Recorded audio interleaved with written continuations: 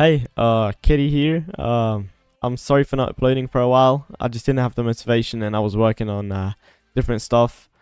I also wanted to say that I'm really grateful for the 60k views on the first video I made about Krampus and how to use it. And yeah, it's absolutely fucking crazy how I got that many views on such a stupid video.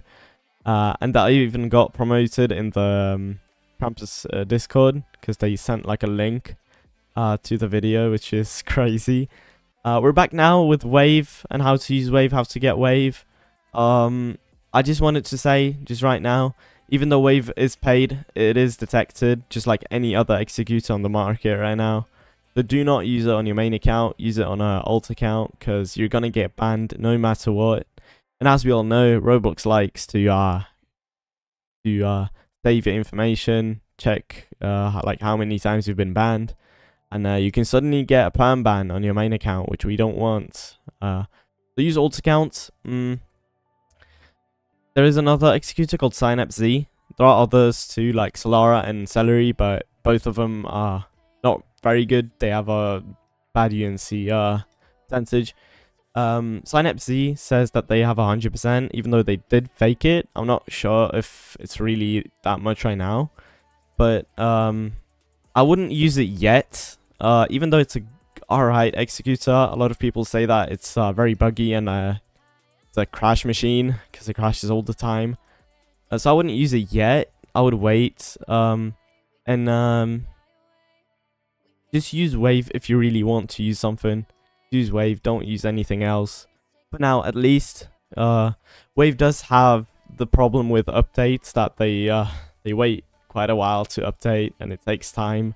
And SynapZ updates pretty fast, so that's the only plus. But yeah, to get Wave, you can use whatever website, but I recommend using bloxproducts.com since they sell it for both the Robux and money.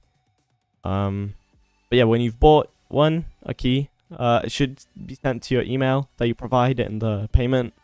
And if it's not in your inbox, just check your spam and stuff, because it may get like put in there. Then go to their website, click the download button, save it, click on it, click yes. And then when you're on this page, just wait. Now go to the description and you're gonna have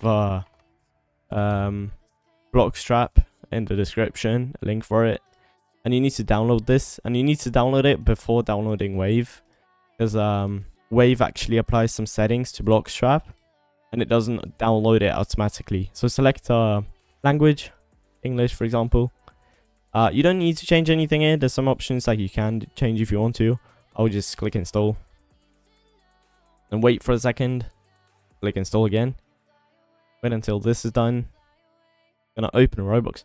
Yeah, if it asks for if it says that you have to download something, just download it because it needs it. So just do that. When it opens, click X, close it out. Now go back to the Wave setup, click install, and just wait. Now when it's done, click next, and as you can see, when it opens, it's gonna say this: Blockstrap has been installed successfully. That means that it change the settings that it needs to change. And when you actually launch Roblox, it's gonna say like Wave Blockstrap blah blah blah some shit. But yeah, click OK. Right here you need to click register, and here you need to put in your username, email and password, and click sign up. And I'm pretty sure that when you do that, you need to click back to the login and then put your password in, which I'm not gonna show because yeah, it's you don't need my password. And then, when you've logged in, you click this key on the left side. Right here, you can put in the license key that you got on your email. So just put it in, click join now. Then up here, it's going to say the duration, so how long it's until your key expires. And on the right side, it's going to say what membership you have. Because they did actually have a free version, but I don't know why they don't really update it. Like, it's only available for like a couple of days every ban wave, so yeah. But yeah, now the what is it called? The multi-inject actually works. It works for me at least. I've had people have some issues, but it works for me fine. So yeah, now we can go into Roblox. We can join a game, and I'm gonna show you that it actually works.